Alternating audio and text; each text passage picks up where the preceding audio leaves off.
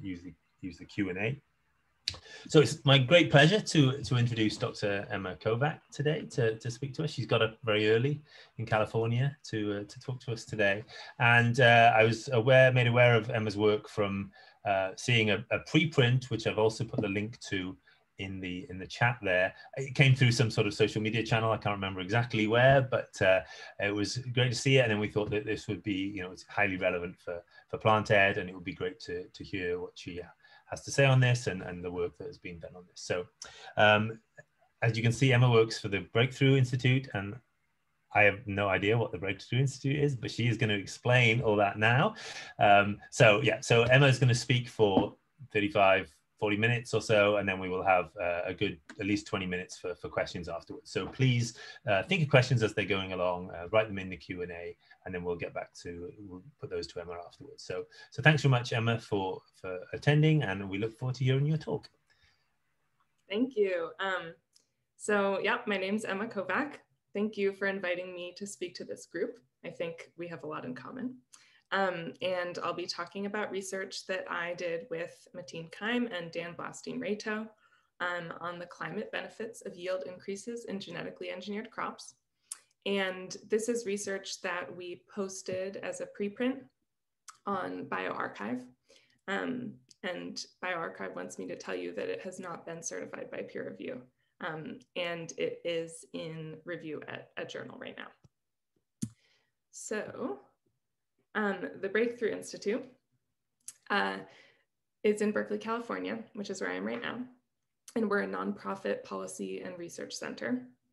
And we aim to identify and promote technological solutions to environmental and human development challenges. And we're divided into two programs.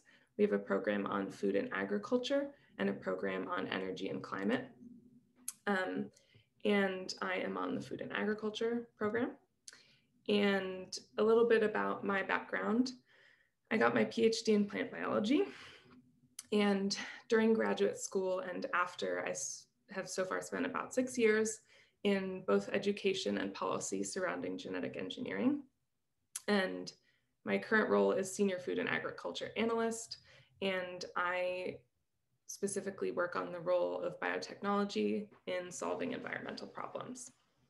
And the food and agriculture team at the Breakthrough Institute, mainly like one of our main focuses is how to grow more food on less land, because we think that's a really powerful way to meet rising food demand while also minimizing the amount of land that humans need to grow food and leaving plenty of land for nature. And we designed this study to fill this gap in the literature that we identified, where the impacts of genetically engineered crops have been measured in more than three main ways that I'm going to talk about. So that's including increases in crop yields that happen based on genetically engineered traits and how those impact farmer profits, the environmental and health benefits of reduced pesticide use that comes with insect-resistant genetically engineered crops, and then lower greenhouse gas emissions and fuel use from reduced tillage, which comes from herbicide tolerance traits.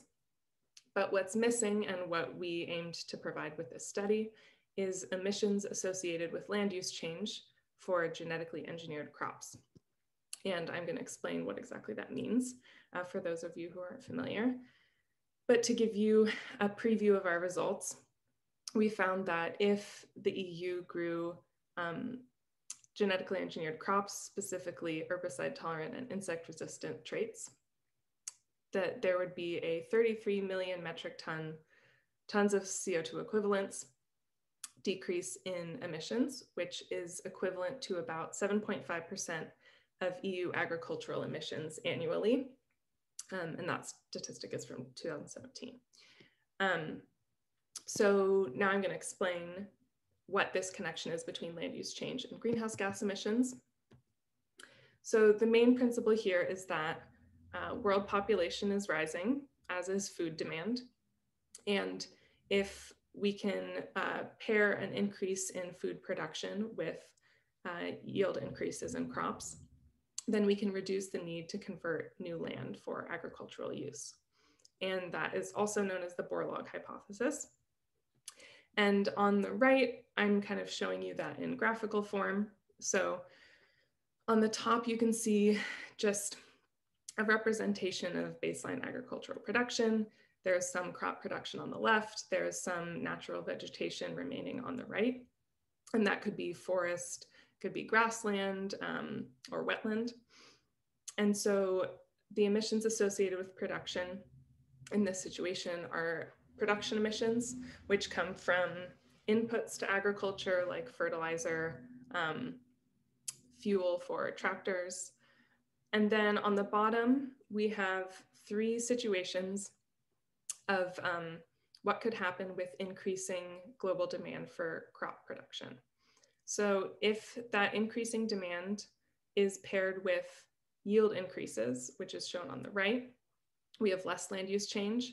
And if it's paired with no yield increases on the left, we have more land use change. So when land is cleared for agricultural use, like we see on the left, we get land use change emissions. And additionally, with an increase in production area, we also see an increase in production emissions, which is the blue arrows and the red arrows. And then on the right, we can see that if this increase in demand and production is paired with relatively high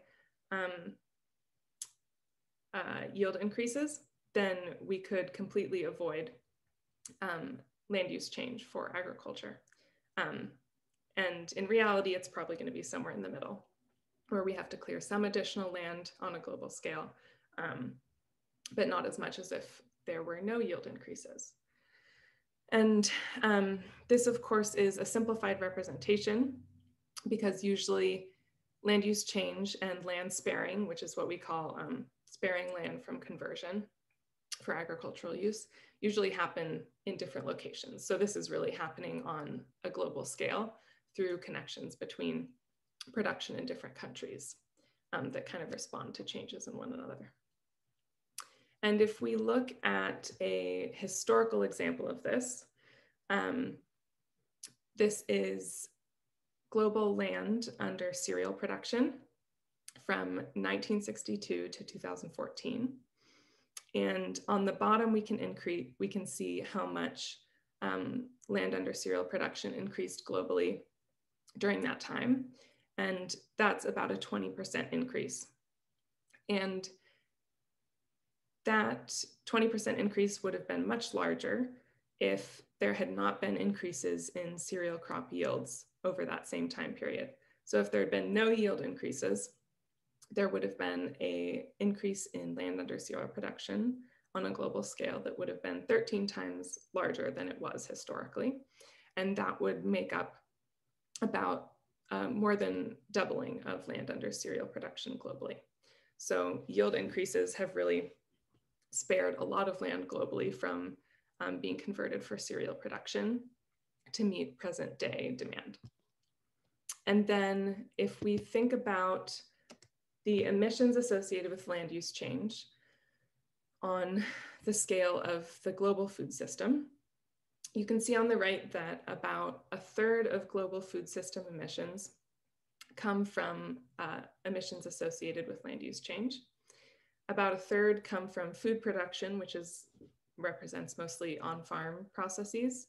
And then the last third in the upper left, that's kind of broken up into various bits, is mostly off-farm processes like packaging, transport, and then disposal. And so land use change makes up about a third of the emissions from the global food system. If we look at global agricultural emissions, which would eliminate those off-farm processes like packaging and transport, then land use change emissions make up almost half of global agricultural emissions. So they're really very significant, which is why we aimed to measure them for genetically engineered crops. And to give another, this is kind of a hypothetical example. If we look at the bigger picture, of course, land use change emissions aren't the only thing that matter when we're looking at the environmental impacts of agriculture, but there are going to be always trade-offs between the amount of land use change that happens and other environmental impacts. So in this kind of simplified example, if we think about increasing fertilizer application to fields for some kind of crop, that can often help increase yields. And as I've just explained, an increase in yields can contribute to a decrease in land use change emissions. But of course, there's going to be other impacts, one of which would be an increase probably in runoff of fertilizer from fields, which can damage waterways and the organisms that depend on that water. So there's pretty clear trade-offs here between increasing yields and impacting other environmental impacts. And of course, those trade-offs will vary depending on what kind of management decisions we're looking at. But the point here is that we need to make sure we're measuring all of these impacts so that we have a full picture and can make an informed decision. And as I've said, many of these impacts have already been measured for genetically engineered crops. And so we're trying to fill in this picture with this additional element of land use change emissions. And then just to make sure this is clear, our analysis looked at genetically engineered crops and traits that have been around for quite a while, but this analysis that I'm going to describe could be done with yield increases that occur in gene-edited crops, because really crop yield increases due to any mechanism have these climate benefits in terms of a decrease in land use change emissions. So the research method that we used is from Searchinger et al. From 2018, and it's called the Carbon Benefits Calculator. And this was a method that they published in an article where they used it, and it's published as a large Excel spreadsheet. So it's really open source and a method that anybody could use. And so in order to calculate the greenhouse gas emissions impact of yield increases in genetically engineered crops, we chose this method because for a few reasons. The first reason is that it contains the smallest set of assumptions. So other models that we looked at that we could have used to answer this question, one category of models is called partial equilibrium models. And those depend much more on things like global trade relationships between different countries, which are, of course, subject to change. And this method that we use, the carbon benefits calculator, also has more transparent assumptions because they're all laid out in this Excel sheet that's very accessible. And so because of this smaller set of assumptions, our results are more generalizable. They depend less on all of these specifics about global trade relationships between countries and rather look at kind of a global average. And so that allows us to provide a baseline estimate that people could always go back to and make more specific for particular situations. So the carbon benefits calculator method depends on this concept of carbon opportunity cost. And carbon opportunity cost is defined as the opportunity for land to store carbon if it's not used for agriculture. And this is calculated based on the carbon that is lost when land is cleared, because of course, global agricultural production is continuing to expand, even though production is contracting in some areas. Globally, there's still a large amount of expansion on average. And the amount of carbon that is lost when land is cleared is influenced by the carbon stocks that are present in native vegetation. And this method takes into account carbon that is both above and below ground. And on the right, you can see a map of carbon present in native vegetation across the world. And this is an input that the model uses to calculate the carbon opportunity cost for productions of various crops on average around the globe. And the other element of this method is production emissions, which I mentioned at the beginning, which are just associated with inputs like fertilizer and other energy inputs like fuel for tractors, or maybe electricity if a farm is more electrified. And so our method takes into account both carbon opportunity cost of production and production emissions that are associated with production. So the scenario that we used for this analysis was we looked at what if the EU had grown 5 genetically engineered crops with existing traits at high levels of adoption in 2017. And under that scenario, to what extent might greenhouse gas emissions have been avoided? And this included just existing herbicide tolerance and insect resistance traits in the 5 crops below, which are canola, otherwise known as rapeseed, corn or maize, soybean, cotton, and sugar beet. And those are crops that are grown at relatively high levels in countries that grow a lot of genetically engineered crops. And these traits have been around for a while. So there is kind of an accumulation of papers that looked at yield increases based on these traits. And we used estimates of those yield increases from a meta-analysis by Klumper and Keim from 2014. And they looked at this globally, but the estimates that we're using are averages for temperate zone industrialized countries, because the impacts of this vary in the tropics, for example, because pest pressure is often higher, and also between countries that are more or less industrialized, because that usually impacts the amount of inputs like herbicide and pesticides that farmers have access to, which impacts how well pests and weeds are controlled in those areas. And so we used an average yield increase associated with herbicide tolerance traits of 6.5% and 9.7% for insect resistance. And to compare this to kind of historical changes in yields, if we look at change between 2010 and 2019, on average across the EU, we see yield increases between 4 and 11% for these 5 crops. So it's lowest for canola at 3.7% and highest for sugar beet at 11%. So these yield increases are like relatively significant when you compare them to yield increases that happened over about a 10-year span due to changes in breeding and changes in management historically. And to kind of lay out the logic behind this method one more time,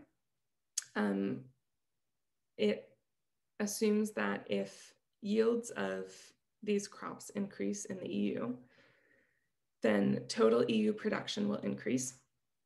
EU imports of those crops will decrease because more is produced domestically, and production and related land use change and emissions from production of those crops elsewhere in the world will decrease. And this shift in production towards the EU and away from other countries globally can enable greater carbon storage on land elsewhere that is spared from conversion, that would have otherwise been cleared if the EU had not increased production and contributed to this global increase in production. So if we look at our results on a per hectare basis, we can see that maize has the highest total potential avoided emissions under this scenario. And maize and cotton come first, partially because for quite a while, they've both had stacked herbicide tolerance and insect resistance traits available, whereas for canola, sugar beet, and soy, only herbicide resistance is available as a single trait on a large scale. And if we look at the bars that are divided between the top and the bottom, the top is net avoided emissions from carbon opportunity cost, and the bottom is from production emissions. So we can see that the potential avoided emissions from carbon opportunity cost are much greater than those from production emissions. And so that I just want to underline the importance of including carbon opportunity cost when we look at the emissions impacts of changes in yields. And some other components that go into kind of the difference between the different crops and their potential avoided emissions per hectare are the total yield increase, which is due to the traits available in that crop, average yields of those crops in the EU compared to the rest of the world, production emissions in the EU compared to the rest of the world, and then the carbon stored in native vegetation on average across the EU compared to the rest of the globe. So these are potential avoided emissions per hectare. If we look at total potential avoided emissions, this is just the per hectare emissions from the previous slide, basically multiplied by the total area on which these crops were grown in the EU in 2017. So you can see that maize really dwarfs all of the other crops, and then canola is the second highest. And that is, the ranking of these crops changed in large part because maize is grown on by far the largest area across the EU, and canola is grown on the second largest area. And then cotton, sugar beet, and soy are on much smaller areas. And then if we add all of these up, like I told you at the beginning, this adds up to 33 million metric tons of CO2 equivalents in potential avoided emissions. And that's equal to 7.5% of EU agricultural emissions from 2017. And to put that into context more, that's equal to about the yearly emissions from 10 to 20 coal-fired power stations. So it's a pretty significant emissions reduction.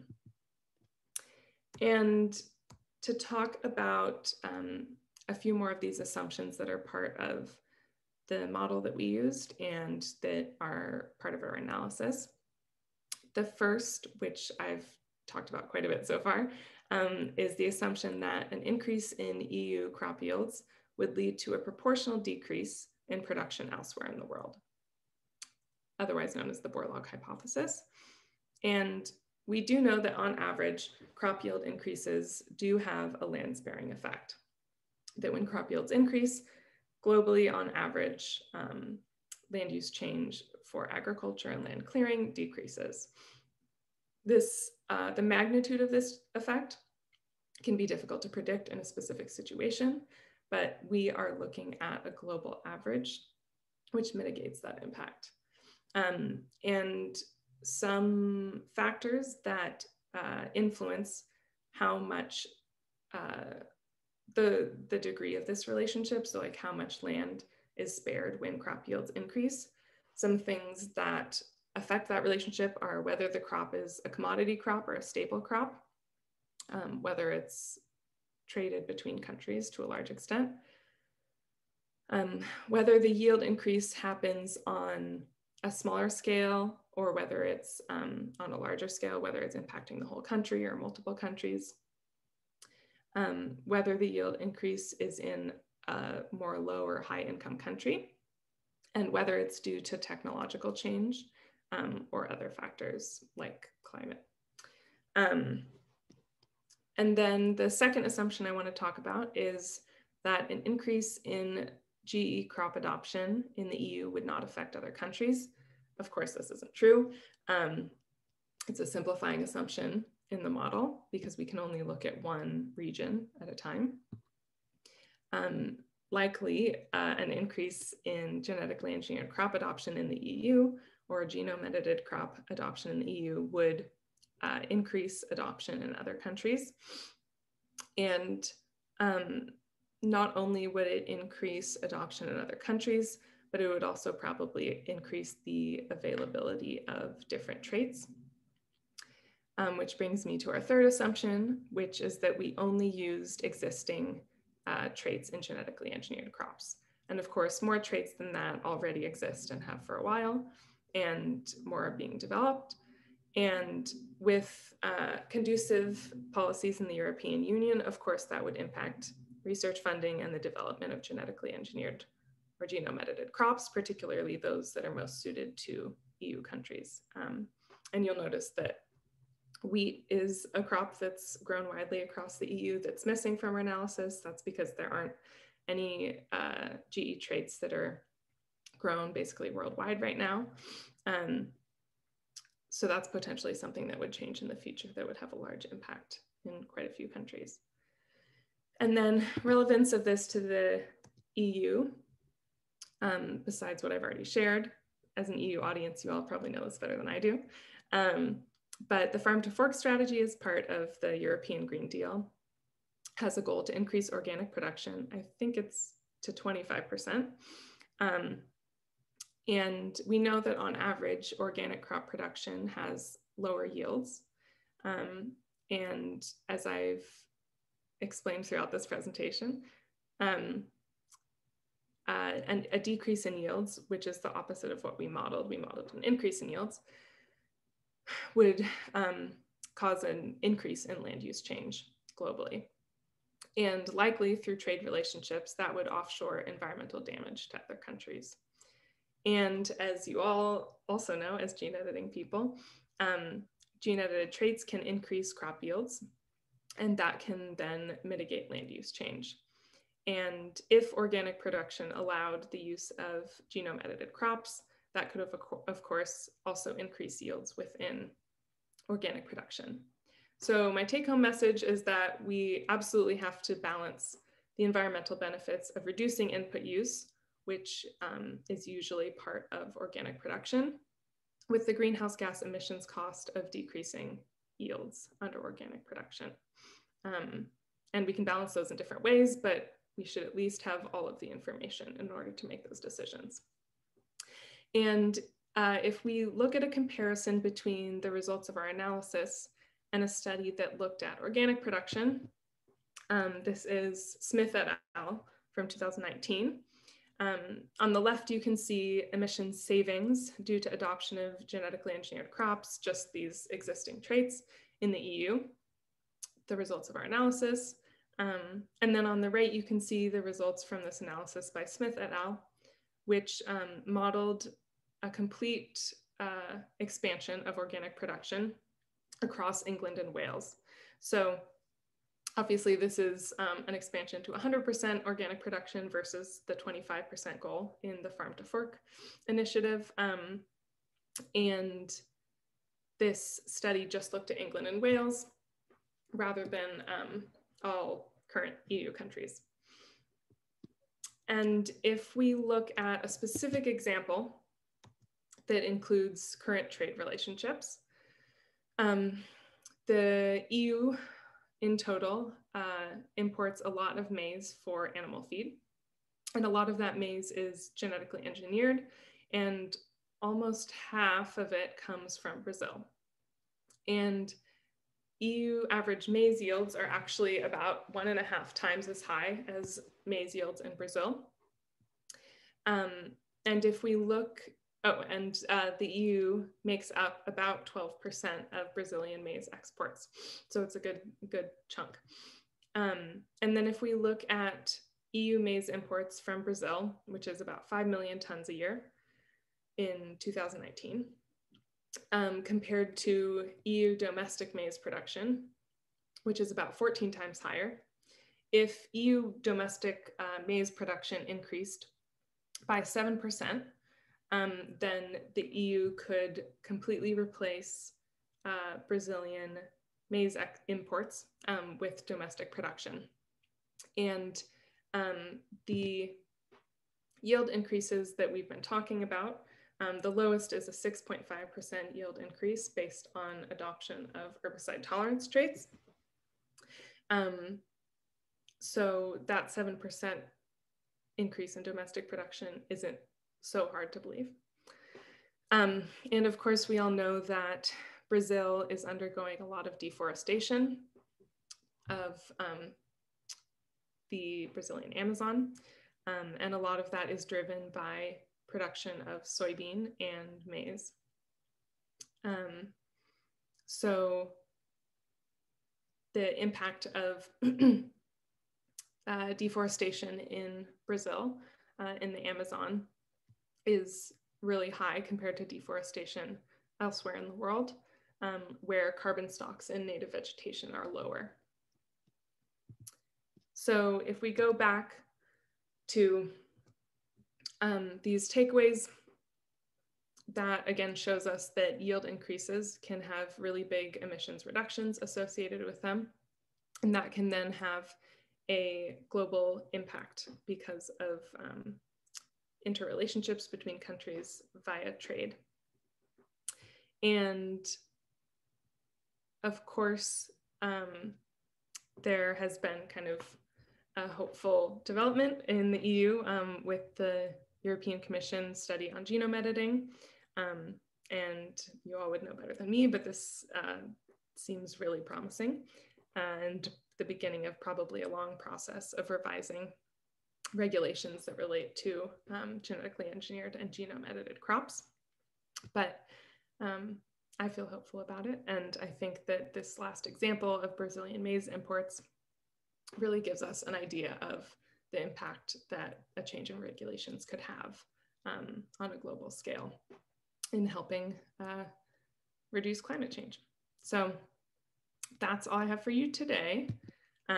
If we don't get to your questions, or if you think of additional questions, my email is ekovak@thebreakthrough.org, and you can always go to the Breakthrough website and find me on there as well. And now I'm looking forward to a discussion and answering any questions you have and hearing feedback. That's great. Thank you very much, Emma. A very interesting talk, and I think it will provoke plenty of debate. So yeah, indeed. So Dennis, do you want to take the first few questions and Sure.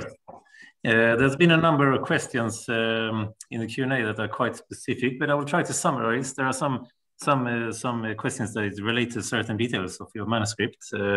An attendee who has read your manuscript with great interest and has a few questions about it, but I will try to summarize it a little bit. So it's a little bit about your assumptions. You showed a slide with some of the assumptions you have for this study, and but there is well, some of the questions, they relate to the possible overestimation, saying that it possibly overestimates your carbon benefits, but perhaps also the yield benefits, because some of the assumptions, for example, on adoption, are based on what is happening in other countries and not really in European countries. And also, it is based on the agricultural context in other regions. So you have to take into account region-specific context, such as pest pressure and so on. So do you have any comments to that? Yeah, so one thing that we did, which you can see in the methods of the paper, I think, is we did a small sensitivity analysis. So we varied the level of adoption of the genetically engineered traits in crops in the EU. And we also varied the yield increases that are associated with those traits. So we varied, I think I have a slide on this. We varied adoption between 50 and 85%. So if you go all the way down to 50% adoption, then the total potential avoided emissions goes down to 17 million metric tons. And then also if you look at the yield increase from stacked herbicide tolerance and insect resistance traits, and you just bump that down to the yield increase from the insect resistance trait alone, then the total goes down to 25 million metric tons of CO2 equivalents. So yeah, like I said, this is kind of a baseline estimate that's obviously based on some of these assumptions, but one could always go back and change those inputs based on more context-specific information. But you know, this is a retrospective analysis because the model is based in the year 2017. So we needed to use data from the past. And of course, if the EU starts growing genetically engineered crops, that will be happening way into the future. So some of these inputs will of course change. And it's possible that they'll update the model for more current years, which would help. But yeah, so I guess my answer is, of course, rates of adoption affect the total potential avoided emissions. And hopefully this kind of range of adoption levels gives you a sense of how much that would matter. Yeah, I agree. I think your data should be a powerful incentive for European policymakers to actually consider authorizing some crops. Because as you mentioned in the abstract also, that it's an assumption based on, well, it reflects what would happen if the European Union would adopt at the same level as in other regions like the United States. Mm-hmm. Yeah. Oh, yeah. If you look globally at like the top 4 countries that grow genetically engineered crops, 85% is kind of the bottom range if you look at these 5 crops. So adoption is really high in those countries, but of course it's been increasing over many years.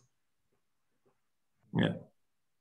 Yeah, so let me, yeah, so we have a comment more than a question from Jonathan Gressel, and who mentions about canola and the fact that canola has an increase in CO2 emissions because of the methyl chloride and methyl bromide that it produces. So do you have a comment on that? Do you want to comment on the comment, or is that something you're aware of in your analysis? I've definitely heard about that. It's not part of our analysis. That could be well, I guess I would have to look into the details of the model assumptions more deeply than I have in a while. But it's possible that that's incorporated in the production emissions section, but I'm not sure. So it might be part of it. I could look into it. Okay. And then, so Rude is asking about, do you have a lesson here for gene editing in the future of Europe? So insect tolerance is not, in GM at least, is not so feasible by gene editing. And then herbicide tolerance might be possible in some cases, but there's issues with public perception. I mean, well, you can read the rest of the question there. So do you have a lesson that might be applicable for the future? Yeah, I mean, one thing that, you know, I always like to tell people when I'm talking about genetic engineering that you all know is that all of these studies on past traits, herbicide tolerance, and insect resistance give a very limited view of what's possible.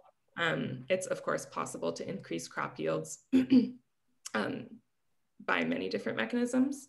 And I think that, yeah, it helps for people to have a more expansive vision of that. You know, there are really interesting traits, some of which are genome edited, some of which are genetically engineered, that are increasing photosynthetic efficiency, which can increase yields even under stressful conditions.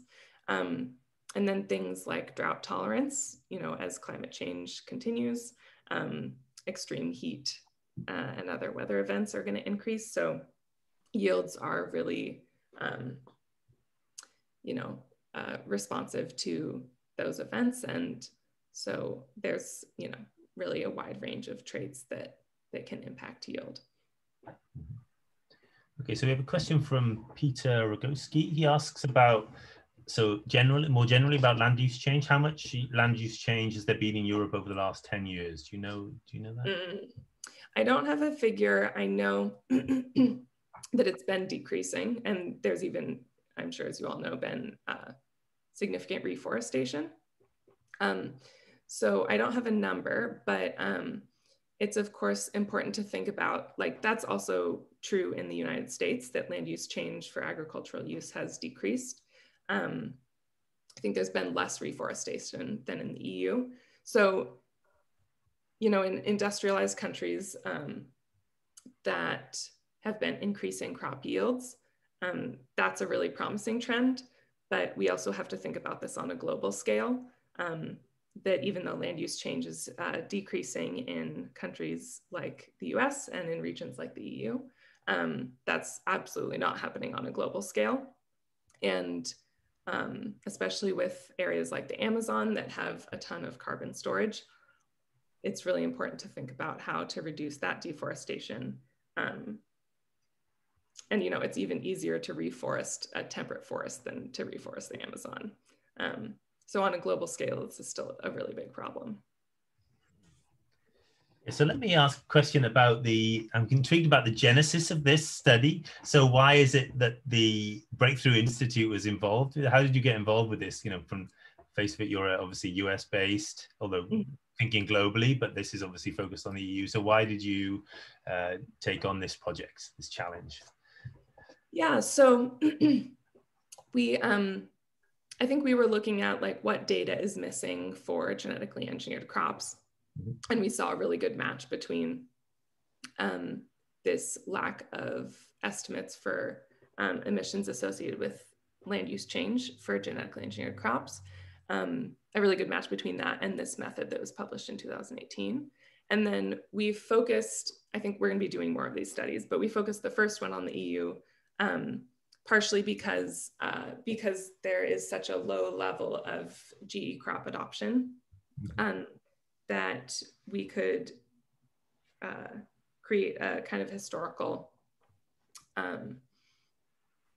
situation, I'm forgetting the right word, to compare with, and that would be rather a clean comparison. And then also because of the EU Commission, the European Commission report that was coming up, and we were hoping that this would kind of add to that conversation and give people more information to work with.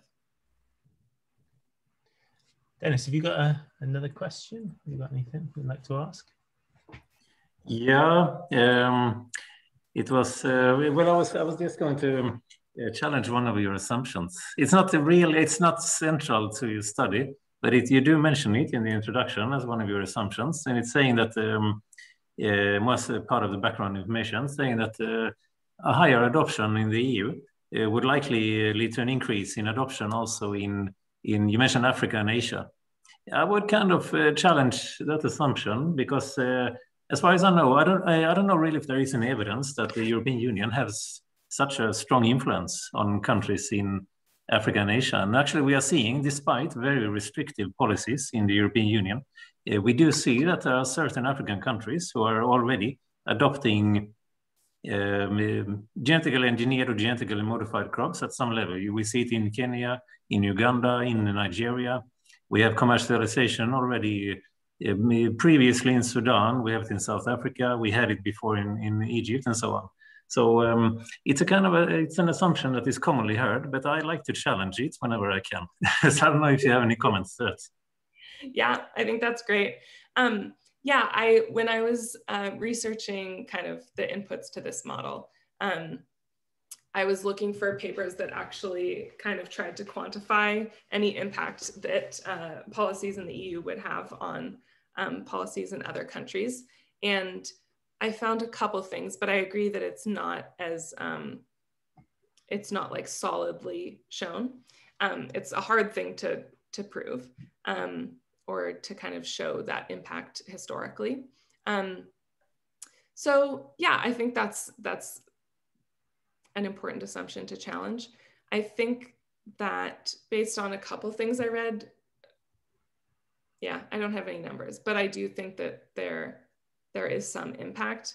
You know, like South Africa has been growing GE crops since the 90s, but these changes in other African countries are much more recent. And I do think that these global trade relationships really do impact those changes in regulation, but it is a really hard thing to find evidence for. Yeah. Okay, so we have a question from Jonathan Jones here in the UK. So if you had an increase in soybean yields by whichever method, would this reduce the land needed for soybean production and reduce deforestation, or would it make soybean even more profitable so it could provide a stronger economic driver for deforestation in Brazil? Yeah, so if EU soybean yields increased, then that would potentially decrease the demand for soybean exports from Brazil. Of course, many other countries and areas of the globe import soybeans from Brazil. So that would just be that. I don't have a percentage for Brazilian soybean imports to the EU, but they're also very significant. So the interaction between yield changes, kind of like I said in one of the last slides, the interaction between yield changes and the amount of resulting land use change, and land use change is often driven by how profitable it is to grow a crop. Those relationships are complicated, but on average,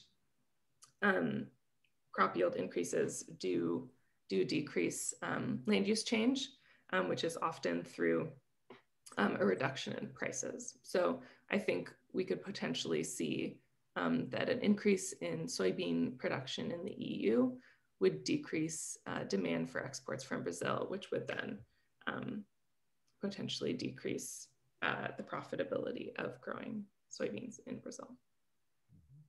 Okay. Is there nothing else coming through in the Q&A? Dennis, do you want to? No, I can't see any more questions in the Q&A, and I keep an eye on the chat also. There is nothing for the moment. Okay. If there is nothing for the moment, maybe allow me one comment. Of course. Also, it's true, as you say, that the European Union is currently has started a kind of a process to look into options for legal reform, to update or to revise the GMO legislation to some extent. I would say, though, it is very unlikely that this will have an effect on transgenic crops.